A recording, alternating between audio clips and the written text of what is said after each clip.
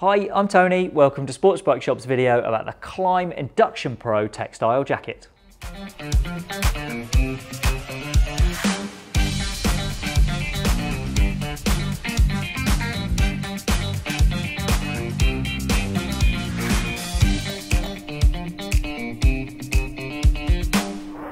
When it gets really hot outside, you want as much airflow as you can get without compromising on protection.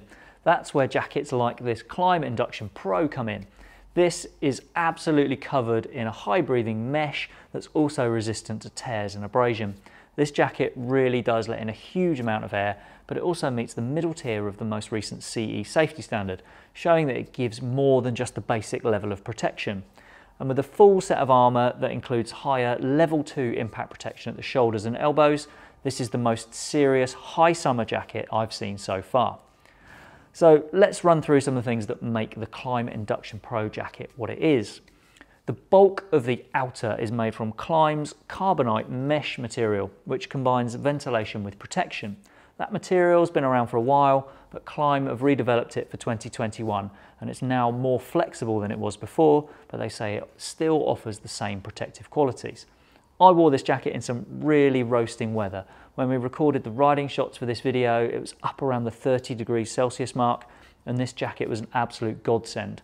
With air flowing through the mesh, this jacket was considerably cooler than the regular textile jackets that we shot on the same day, and whenever I got the chance, I was reaching for this jacket to try and stay a little bit cooler.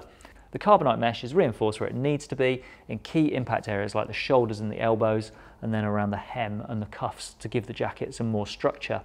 The shoulders and the cuffs are made from tough 750 denier cordura, and there's a more pliable 500 denier cordura around the main hem.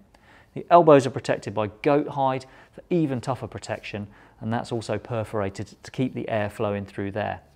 The collar is neoprene lined for comfort, and it sits quite low on the neck because it doesn't need to guard against rain like a regular textile jacket. Main fastener is a simple zip up the front, and there's a protector at the bottom here to stop the bottom part of the zip scratching your bike's tank. The cuffs secure with Velcro tabs, and there's room to get a glove inside there, as long as it's not one with a heavily armoured cuff of its own like a race glove. The jacket has fit adjusters at the waist, also at the forearms, plus 2 external pockets at the waist, 1 at the chest, and then there's also a card pocket in the left sleeve down there.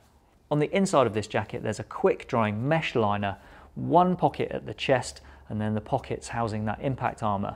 The armour is all by D3O, and the shoulder and elbows meet the higher level 2 of the CE standard, as I said earlier, and you can reposition the elbow armour so it actually covers your elbows if the standard position is wrong for you. The back protector insert comes as standard, and it meets the basic level 1 of the CE safety standard. There's also a label on the inside that shows the Induction Pro meets the AA standard for garments in CE, and that's the middle of the 3 levels again, as I said earlier. So let's cover some of the bits this jacket doesn't have. At the risk of stating the bleeding obvious, there's no waterproofing, so you'll need to carry a separate over jacket if you think it's likely to rain while you're out on a ride. There's also no connection zip or loops for trousers, so this will need to sit entirely separately from whatever riding jeans you decide to match it to. One other thing we need to discuss as well is the price. The Induction Pro jacket is $479.99. That's a lot of money for something that riders, particularly here in the UK, are probably only going to want for very short spells in any given year. But if the idea of a hot weather jacket like this appeals and you want the best, then I would say you're probably looking at it. I found it a huge relief to put this jacket on in high temperatures, and there's a reassuring amount of protection available, yet the jacket's still very lightweight. If that price tag just sounds a little bit too high, then you might want to consider the straight induction jacket. This is the Induction Pro. There's also a straight induction, which is £120 or so cheaper at $349.99. That comes without the leather at the elbows, and there's also lighter cordura and lighter armour. But that jacket's also rated to the same AA level of the CE protection, so it's worth a look if you don't want to stretch out quite as far financially as you need to go for this Induction Pro jacket.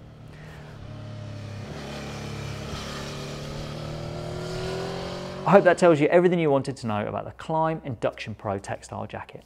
But if there is anything you'd like to ask or to add, then please pop a comment below. Thanks for watching.